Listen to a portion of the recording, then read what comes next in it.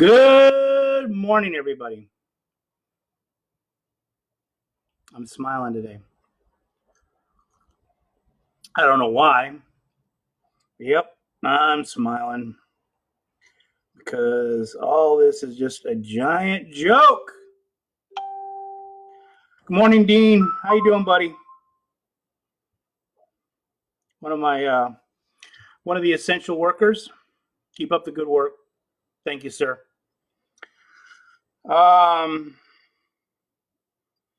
Hi, Savannah. How's my little queen today? Good to see you on here. How's your social learning going? Good morning, Susan. How are you? Everything good? Good. My lovely wife is listening to me on her. Thank you. I'm glad. Good girl. Call me later, okay? All right. So to test or not to test, that is the comment I put in my on this video today. And here we are, day 25. Day 25. And I have a feeling there's a much more of these days coming, which we've talked about in the past. Savannah's bored. 11-year-olds bore easily. Hey, so I said in the very beginning that testing is going to be everything, and they need to separate the people who are aseptic. They need to do some segregation for our own good. People don't like hearing that, but that's the only way they're going to control this thing. If this thing could roll this, if you figure only 50 to 60% of Americans are actually participating in social distancing, then that 40% is going to be our risk factor. And our risk factor is really high right now because and nobody can get on the same page about how social distancing should be. Now they're saying up to 14 feet, that this virus can spread in the air up to 14 feet. And we're only told 6 feet. So I'm not good at math, but I can add. Okay. I'm thinking along the lines that we have a long ways to go to figure out the best method to control this. And this isn't, this control method is going to be global. This control method is going to be for everybody. No matter what your race, color, creed, whatever, this is going to have to be a something that we do from now on. I tell you right now, handshaking's out. I've said this before. Handshaking's out. Hugging, probably out.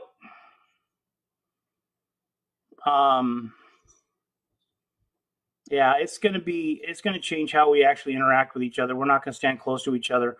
They're saying 2022 before we actually get this under control. Now, I'm saying I don't think we'll be in lockdown that long, because if they leave us in lockdown that long,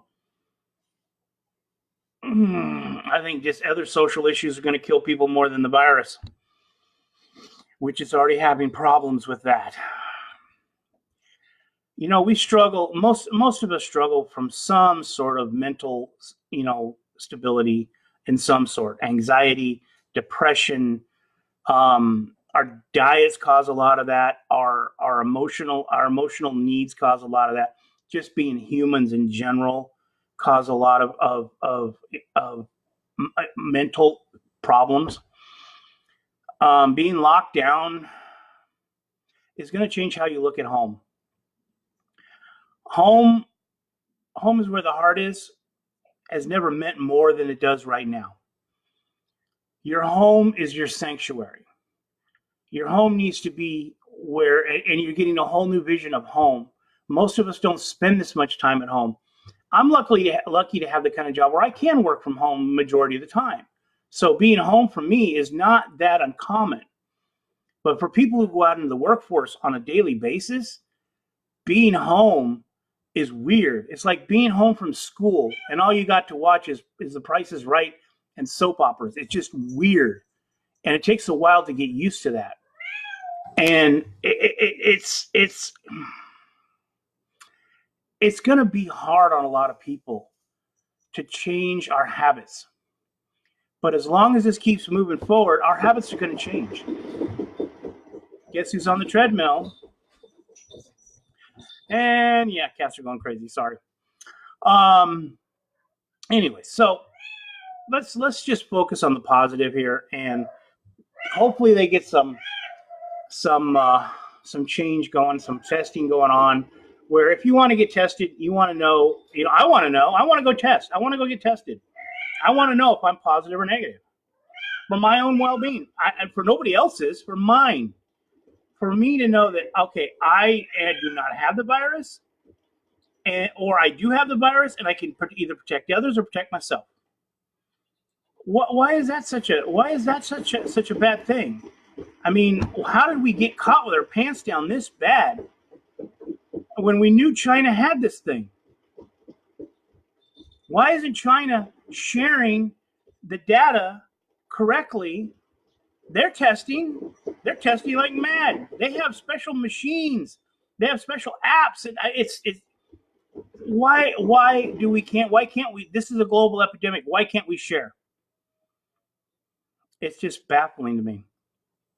Why can't we all just get on board and say, and Governor Newsom outlined, like him or hate him, I'm not going there. Why that we should be, he outlined what the steps are to coming out of this, kind of backing down off the stay in place. And we needed that. We needed to have some kind of, goals and pinpoints that we can look at and say, this is where we're going to go with this. Now, that being said, his goals are very lofty and probably not here in the near future. So, watching the news, and every news program is about how can we restart the country. How we can restart the country. Hold on. Mulan is very active this morning. Yeah, hey friend, how you doing? I see he's watching. Danielle, how you doing? Jennifer, Fran, there we go. Let's see, am I missing any more waves? Nope. Okay.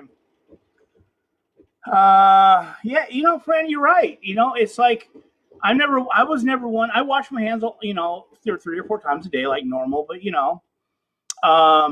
I washed them more when I was a mechanic, when I was working on cars. But like the last 10 years of my career working on cars, I wore latex gloves all the time whenever I touched a car or got into a car. But I was sick a lot. I got sick 2 or 3 times a year because I was getting into people's environment, their personal space. I was touching their steering wheel, and I was touching knobs, and I was touching places where people touch. And people they didn't care. If they were sick, hey, I can bring my car to the mechanic. I had time off to do it because we weren't open on the weekends. Nobody was open on the weekends. And I think that if we were open on the weekends, I know people don't want to hear this, but if we worked on weekends when people were more relaxed, they'd probably be less apt to bring their cars into the dealerships for repair when they were not sick. Just saying. Since I went into real estate, I've been sick a few times. Got N1H1, but who knows? I'm out in the public. But I get sick a lot less. So that just tells me that I was getting in an environment that was contaminated. And people do, these workers at the grocery stores, employers, give your people masks and gloves. They're cheap. Give them to them. Protect them. You want them at work? Protect them. It's simple concept. Don't look at the bottom line. Your bottom line is really going to suck when you have no employees coming to work. It's stupid. Protect your employees. Employees, protect yourself. The employer's not giving it to you, and you still want to make a paycheck. Put a mask on and go to work. it just irritates me to see people that are not protecting themselves or protecting others. It's not so much protecting yourself as protecting others. So it's a two-way street. I know I'm getting on my bandwagon right now, and I've been on this bandwagon for a while, but still, dude, what the hell? We got to learn from this. We have to learn from this, or this will be a natural selection in process as we speak, because we're not learning, we're not following through.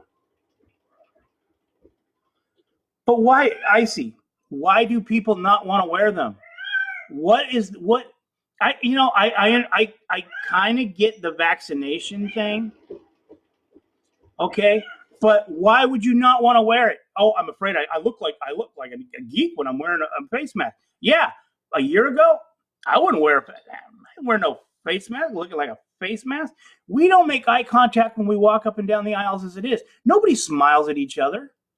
You walk up and down, they won't look you in the eyes and they won't smile. What happened to just common courtesy? Looking someone in the eyes and just smiling, saying, I hope you're having a good day. I'm happy. I hope you're happy too. What happened to that? Now we can't even see a face. You can't see a smile. You have emotionless zombies walking around with face masks on, not looking at each other, not wanting to make eye contact, not wanting to come in contact with each other. But then you have other people who have no masks on, no gloves, and don't even care if they walk right by you. So we're doomed. Yep. I'll say it. We're doomed. Joe, what's up, buddy? John, hey, what's going on? Oh, it's just crazy. You know, I'm looking for a test.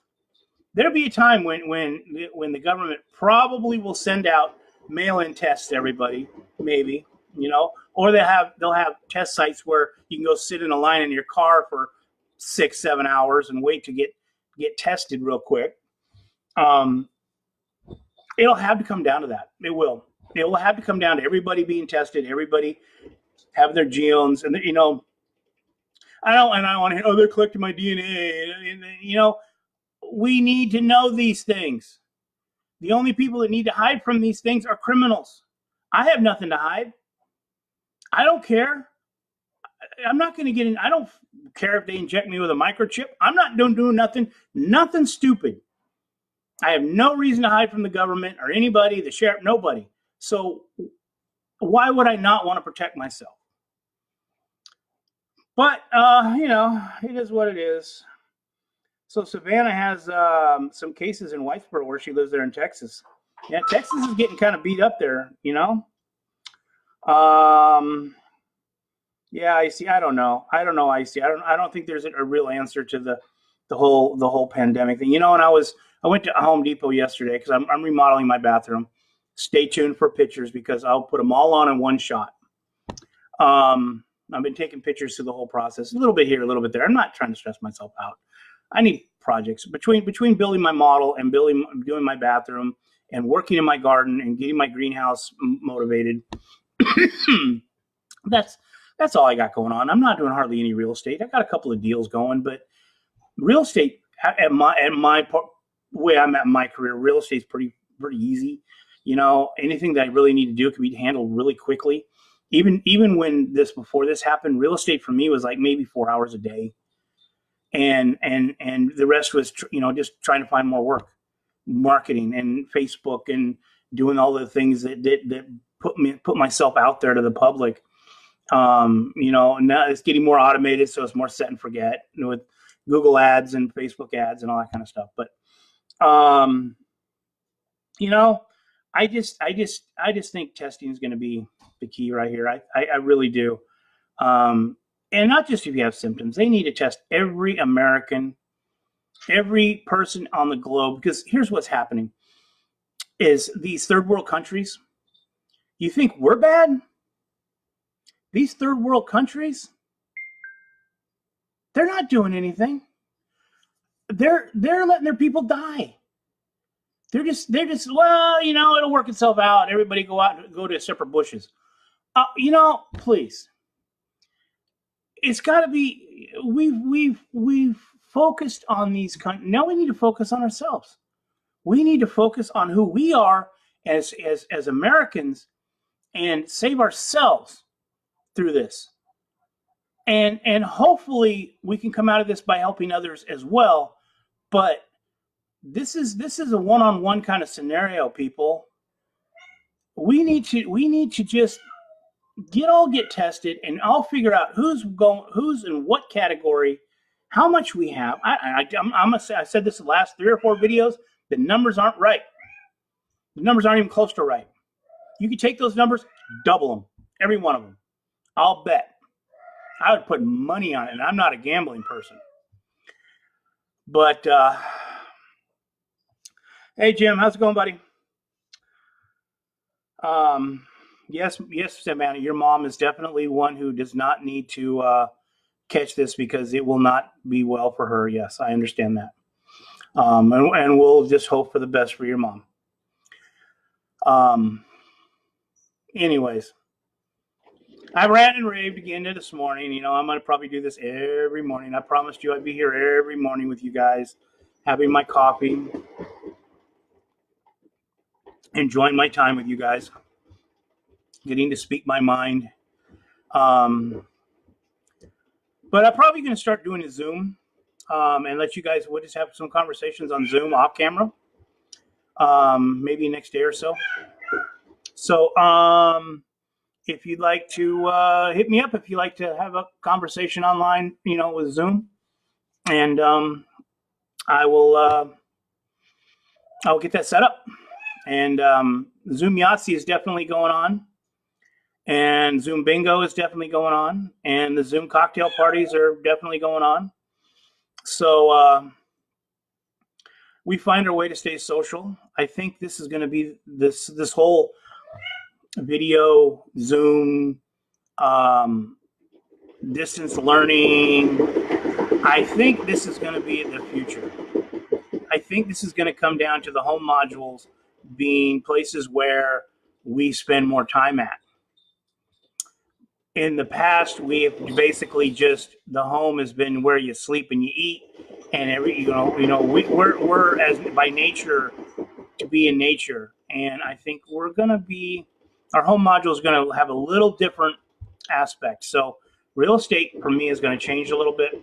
It did change with the PSPSs, where now generators, if you have a generator, that's a value, where before it's like, wow, there's something else to take care of, something else to keep running and fixed and maintained. And, you know, the people thought it as more of like a swimming pool.